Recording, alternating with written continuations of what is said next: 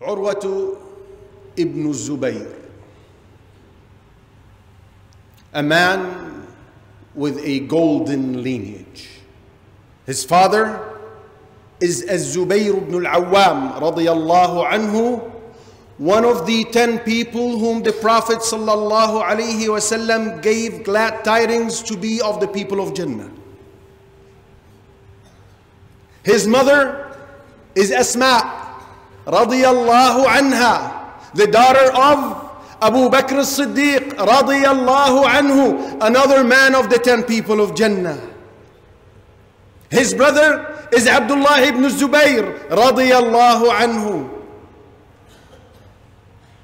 His maternal aunt is Aisha radiyallahu anha, our mother. May Allah perpetually be pleased with her and her father and all the companions radiyallahu anhum ajma'in. This man was an eminent scholar in the science of hadith and in the science of fiqh, so much so that he was one of 7 people in Al-Madinah to whom people referred for fatwa, including the companions themselves. And that was due to the fact that he was always with his maternal aunt radiyallahu anha, Aisha, to the extent that he once said, if Aisha was to die now, I don't have anything of her knowledge that I don't possess, not a single hadith that I don't have, radiyallahu anha. He was famous of being generous, knowledgeable, very devout in his worship. He was always reciting Quran. He would recite 1/4 of the Quran during the day, and during the night he would pray tahajjud using the same 1/4. But the one thing where his name pops up, becomes very bright, is the quality of ar-rida, being content with the decrees of Allah Azza wa Jalla. The famous, astonishing story about him is that during the caliphate of Al-Walid ibn Abdul Malik, Al-Walid called upon him to visit him in Damascus from Medina. So he prepared himself for the journey, and he accompanied with him his son Muhammad ibn Urwah. The dearest of all of his children to him was this Muhammad. So he took him with him on this journey. As they started the journey, a short while later, he had a wound that started developing, and then it spread in his foot, reached his ankle, reached his shin, to the extent that he could not walk. So when they reached the Khalifa, Al-Walid, they actually had to carry him into the presence of Al-Walid. Al-Walid was deeply saddened that his guest, such an honorable scholar with such a lineage, would be suffering from this.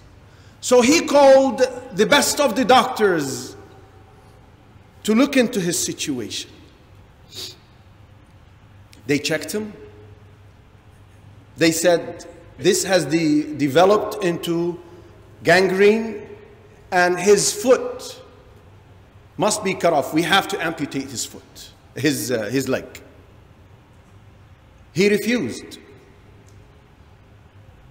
Doctor said, if it reaches your knee, it will be very difficult to control, and it will cause your death.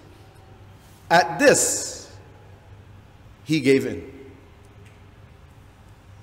He said, okay. So when the doctor came, who was going to carry out this surgery, he said, let me give you a tranquilizer, something which is similar to anesthesia in our time. He said, no.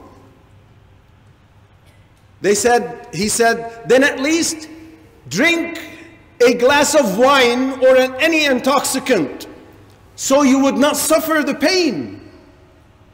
He said, Subhanallah, I never thought a man could consume something to make him lose consciousness to the extent that he forgets his Lord. In addition, I was never to seek treatment through something that Allah has forbidden. Just carry on with what you have to do. And he was old at the time. This was few years before his death. He was very old. They said, then let us call some men to hold you when we start amputating your leg. He said, no need.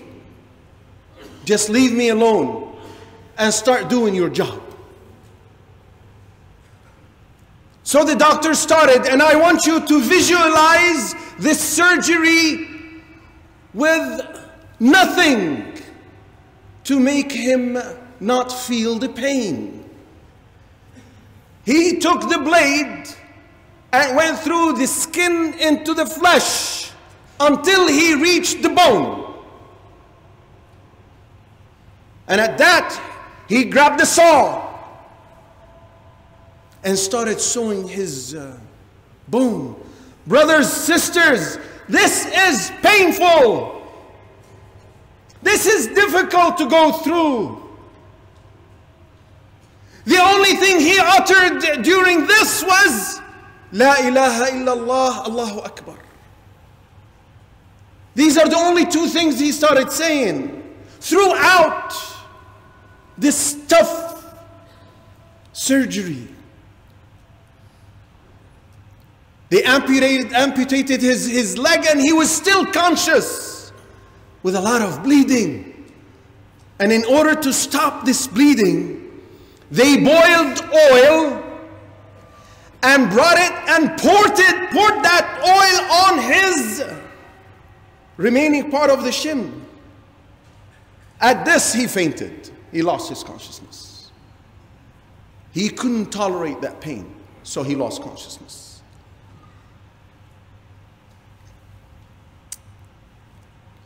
SubhanAllah. This is difficult. When he regained his consciousness, they brought that amputated part of his leg with his foot in the container which they had it in and placed it in front of him.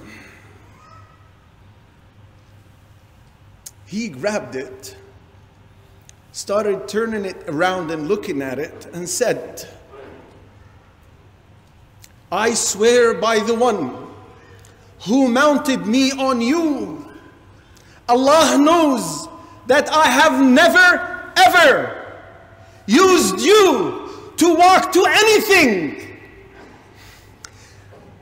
that Allah prohibited. Allahu Akbar. During that period, his son Muhammad had entered into the stable of horses of the Caliph, and one of the horses kicked him and killed him. Shot number 2. Affliction number 2 with the dearest son. Al-Walid didn't know what to do, didn't know how to convey this. So he decided to just openly say it to him. So he went to him and he said, your son died. So persevere and ask Allah's reward in this. The only thing he said at that after the second affliction, لَقَدْ لَقِينَا مِنْ سَفَرِنَا هَذَا نَصَبًا. We have suffered during this journey of ours. Some of the scholars said, after he said that, it is as if he felt guilt that he said these words, and these words but were nothing but a verse. So he said after that, "Oh Allah, you've given me 4 limbs, and you've taken 1, and you left me with 3 to enjoy. Oh Allah, laka alhamd." Then he said, "Oh Allah, you have given me 7 children, 7 boys. You've taken only 1. And you left me 6 children or boys. لئن ابتليت فلقد عافيت." If you have afflicted me once, then you have certainly given me well-being for a long period. وَلَئِنْ أَخَذْتَ فَلَقَدْ أَعْطَيْتَ. And if you have taken one thing from me, then you have certainly given me a lot.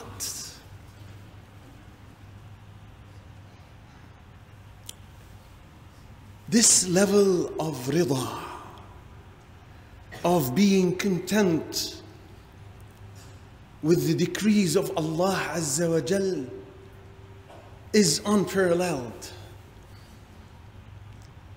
But the one thing that one can say after this story is, أُولَٰئِكَ الَّذِينَ هَدَى اللَّهُ فَبِهُدَاهُ مُقْتَدِهِ. Those are the ones whom Allah has guided. So into their footsteps you need to follow. أقول ما تسمعون وأستغفر الله لي ولكم فاستغفروه. الرضا, contentment, being pleased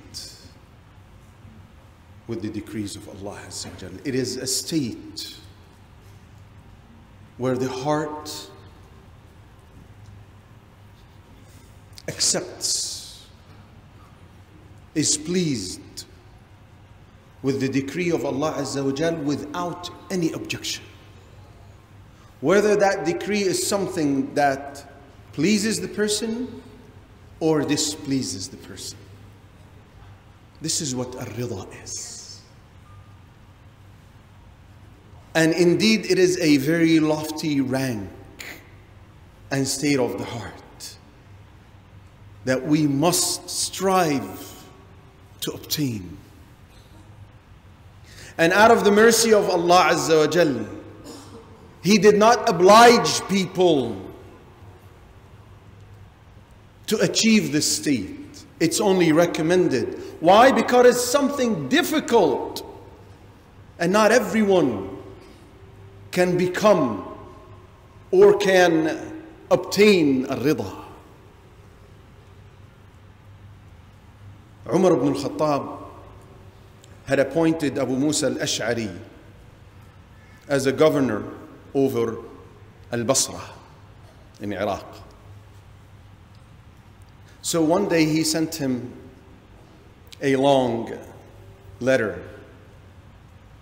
I'm just going to extract a sentence from it, which is relevant to what we're talking about. He said, عليك بالرضا. He said, be content, for all goodness lies in being content. So if you can be content, then be so. If you cannot, then nothing less than being patient. Because, as we said, rida is accepting with pleasure the decree of Allah, whereas being patient is struggling to overcome the bitterness of the difficulty you're going through. But we must be patient. Why? Because the Prophet ﷺ said, إِنَّ اللَّهَ إِذَا أَحَبَّ قَوْمًا ابْتَلَاهُمْ. When Allah loves a people, He will afflict them. فَمَنْ رَضِيَ فَلَهُ الرِّضَى. Whoever is content will get the pleasure of Allah. وَمَنْ سَخِطَ فَلَهُ السُّخْطُ. And whoever is not patient, and He did not say content, whoever is not content, whoever is not patient will receive the wrath of Allah Azza wa Jal. So being patient is mandatory, because the essence of not being patient, not persevering through the difficulty, is that you object to what Allah decrees. And that's not allowed. We cannot object to Allah Azza wa Jal and what He decides and what He wills and what He does and what He decrees. So not being patient is not allowed. However, not being content makes you miss out on the reward of rida. But it does not make you incur a sin. And the highest level after al-rida is al-mahabba. Actually loving or liking what Allah Azza wa Jal decreed upon you. Patient is just to bite through it. Rida is to accept it. Love is to actually love what Allah Azza wa Jal wanted for you. Why? Because Allah Azza wa Jal only decrees for the believer that which is good for him and her. Even if the believing man or woman sees it to be otherwise.